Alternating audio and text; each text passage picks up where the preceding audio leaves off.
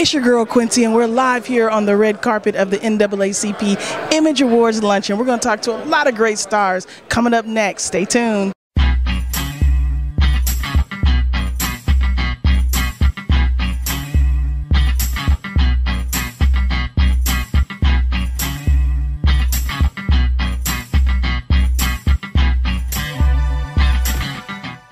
I'm Jennia Fredrique, and you're watching Quencie on Studio Q. Studio Q show, now you know.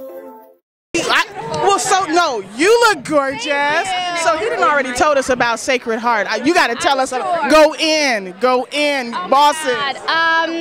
It's my favorite project to date, and I wrote it. It's winning awards. It's with, we did it with Jussie Smollett from Empire. We shot it in Paris, my favorite city in the whole world. And it's going to be released February 14th.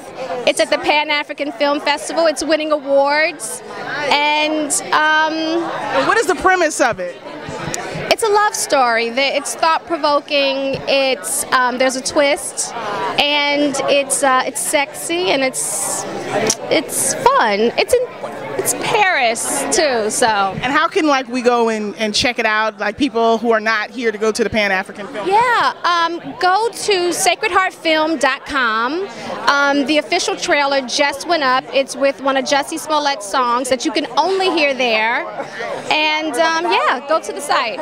Now, as far as the Image Awards goes, how important is it now, especially with all the Oscar controversy? How important is it that we have our awards now? To me, it's always been important. I feel like we as a people, all people of color, should stop asking. You know, you only get the respect you demand. So I think if we start asking, if we continue to create, if we pull our money together and make good work, we have to and acknowledge our own. We really don't need them. Like, bless their hearts.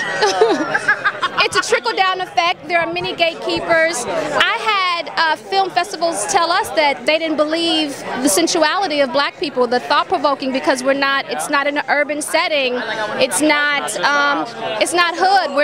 I'm not a maid. I'm not a slave. I'm, in a setting that they weren't comfortable with. So it's alive and well.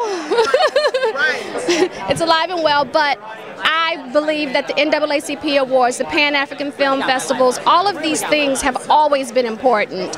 So, if more people want to get behind it now, that's great, but I've always been a big believer in for us, by us. I heard that. I like that. Seriously. Representing. and you were a part of Noah's Ark. He said you were nominated a few years ago. Yes, a TV show we did. It was groundbreaking. We only did 2 seasons, and we did a film for it. But the rumors are that it's going to come back. A lot of TV shows are coming back, and it's one of those that is reportedly coming back. So I'm excited to see what unfolds with that. Yeah. And final question: what are some tips that you can give some young people out here who want to be you, who want to, do their own thing? Wow, to never, ever, ever stop. Don't stop creating. Don't stop believing. Don't stop. It's really important to go after your dream, because what is life without being happy or going after what you're doing? Studio Q.